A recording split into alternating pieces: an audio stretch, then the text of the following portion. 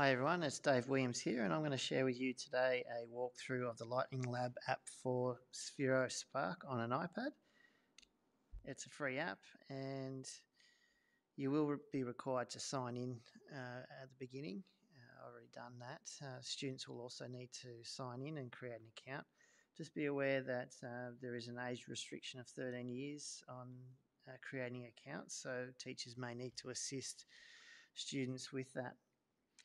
So here we can see the home screen for the app, and the default is the Sphero feed. So that's a combination of Twitter posts or programs that people within the community have been uploading of recent. So it's a good way to have a look through, connect with people on Twitter who are using Spheros, follow them and see their journey and how they're going with it, ask questions or whatever it might be, but it also lets you see the latest content that people are uploading to the Lightning Lab that you can download and adjust for your purpose. So that's the feed. Well worth trawling through there for lesson ideas or even just seeing what other people are doing, because they're an amazing device, and people are coming up with very creative ways of using them. So definitely check out the feed. Across the top here, we've got the 3D models. So in one of the lessons, I've mentioned using this as a discussion piece with your students, and by moving the slider across, you'll be able to see all the internal components of the Sphero and what goes into making them, including all their components and parts. You can do the same with the Ollie as well. Across the top here, you have your profile, which is obviously who you are and what you do, and links to your email and Twitter and websites if you have those. You can also manage your own classes through that. It will take you out to the Lightning Lab website though, so it'll be outside this app. Across the top has the settings, and nothing real exciting there, but down the page is the firmware update, so you can use that to update your Sphero when the time comes.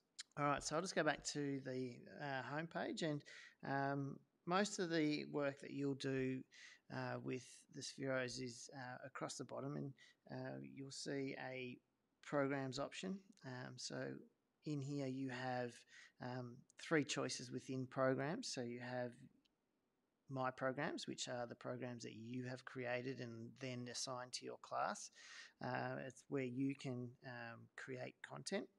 You have the Sphero programs. So these are programs that they have created and suggested as good starting points. So these would be ones for you to have a look at and get involved in and assign to your students as additional lessons.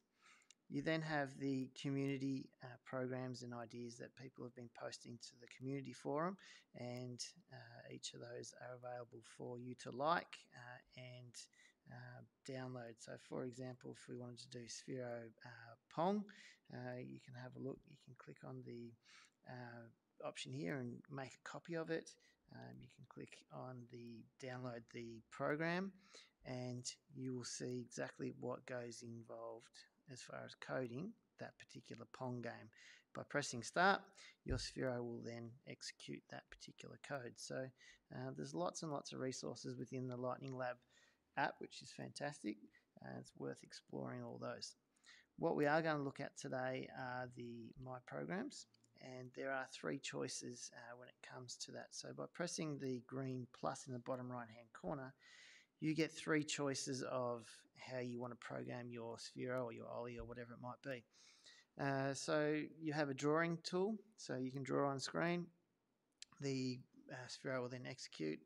You then have drop and drag blocks, and then you have a text-based coding app where you actually need to physically type in the exact code that you want the Sphero to execute. So that's for advanced users. And okay, what I wanted to show you today was the activities section of Lightning Lab, and you have choices of the workbook, which is your own workspace.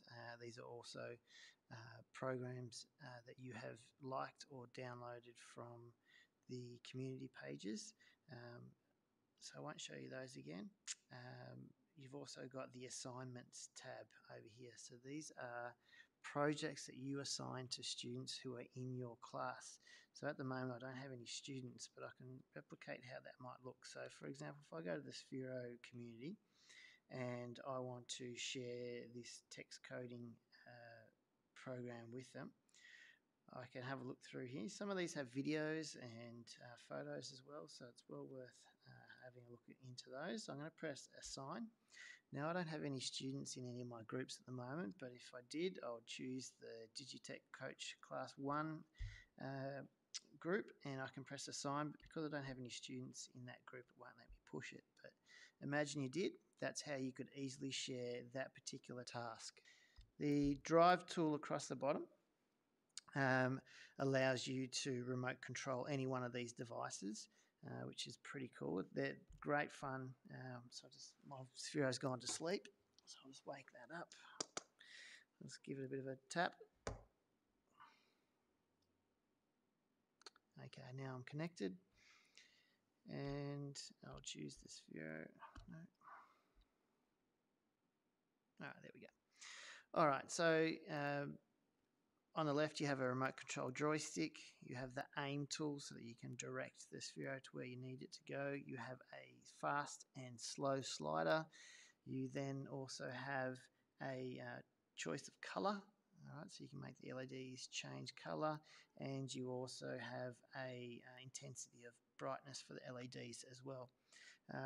What makes the color choices important is that if you have quite a few of these in a class and you all go with the default blue, you're going to find it hard to work out which Sphero you're controlling. So allowing students to change color of LED can also allow them to identify their Sphero in what can be a hectic classroom. Okay, so what I'd like to explore a little bit further are the three types of programs in the Lightning Lab. So I'm going to start with the drawing tool, and I'll just call it a test draw and hit create. Okay, so what we have here is the drawing program for the Lightning Lab for Sphero, and what makes this a really cool way to program is that you get a grid, and the grid replicates a distance on the floor. So coming down to the color wheel here, you can choose whatever color you like, and that will be the LEDs of your Sphero. So say I want a green LED. I can also choose the speed I'd like that Sphero to move in. So I'll just go roughly about half. And now I can draw on the grid, and the Sphero will travel in that direction for that distance with the green LED at that speed that I set in the color wheel before. Now, if I want to change direction, all I need to do is draw a different line, or I can come down to the color wheel and I can choose a different color and it will change the LEDs, but I can also get the opportunity to change the speed of the Sphero as well. So I'll make it a little bit faster, and just notice when I draw again now and continue the path, how much fatter the line has become. Now that's representing the speed, so that you can visually look at the diagram and see, well, I'm going from green, which is slightly slower, to a faster blue. Now if I go to red and bump that right up to its capacity and continue the drawing, you can see that's wider again. So if I was to execute that code, the Sphero would replicate that pattern on the floor. So I'm just going to put the Sphero on the floor, and I'm just going to aim it because I don't have a lot of space here, and I'll just make sure it aims towards there. Now, once I've done that, I'm going to execute the code by pressing start, and the Sphero will head off and do those. Now, it's going to hit certain things in the room possibly, but you can also see the graph down the bottom, and it's graphing how far that Sphero's travelled. So there's some great maths that could be had with that particular piece of information. And you can see it went several hundred centimetres. So now that that graph's disappeared, you can go up to these three dots in the right hand corner, and let's finish that code. You can go to the sensor data, and you can see that it lasted for 15 seconds. You can see the time, you can see the distance it travelled. You can blow that up and have a look at a bit more information. You can look at the distance that it travels. So you're looking at each of those blocks being roughly 100 centimetres, which is pretty cool. So there's lots of information you can get from that. Okay, so here we're going to investigate further the blocks program type. So I'll just do a test here and create. So this is where you use drop and drag coding to get your Sphero to move or action or speak or whatever it might be. This is where that happens. So at the top, you've got a command of on start program. So everything follows on from that. So choosing different fields from down the bottom here, students will get the options to drop and drag those settings into the program up here. Now, it's a matter of trial and error. It's all about practice. It's all about seeing what will these things do. So at the moment, I'm just going to get to roll for 2 seconds at that particular speed. I'm going to choose the angle that I want it to head in. I'll choose 0 degrees, which is straight ahead. You can then look at adding things like setting the color, what's it going to do after that. You can punch in the red, green, or blue, or you could select the color from the color wheel. You can also choose the intensity or randomize the color completely. Once you've got that, you can look at all these different other options that are available for the Sphero, and they're a really fun device to program. So I'm just going to spin at 5 degrees for 4 seconds.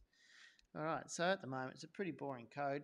It's going to roll forward for 2 seconds at an intensity of 91. It's then going to change green. Then it's going to spin at 5 degrees for 4 seconds. So if I was to press start, my Sphero would then execute that particular code. I would suggest you get your students to explore all these different options and see what they come up with. At the moment, it's just a matter of trial and error. It's a matter of exploring all the different options. It's about failing and trying again and trialing and trying again. All right, so the more trial and error your students can do, the better they're going to become at programming their Sphero and programming in general, because trial and error and failing are a huge part of testing your code. Okay, next we're going to have a look at using the text program type. So I'll just call that a test as well and create. And you can see all the different colors of the program types down the bottom to reflect the type of program. Now, this is using oval programming language. I would suggest this is an advanced function when looking at programming the Spheros. It's most likely something that some of your students may never get to, or if you're in a secondary school, this could be something that your advanced students look at potentially.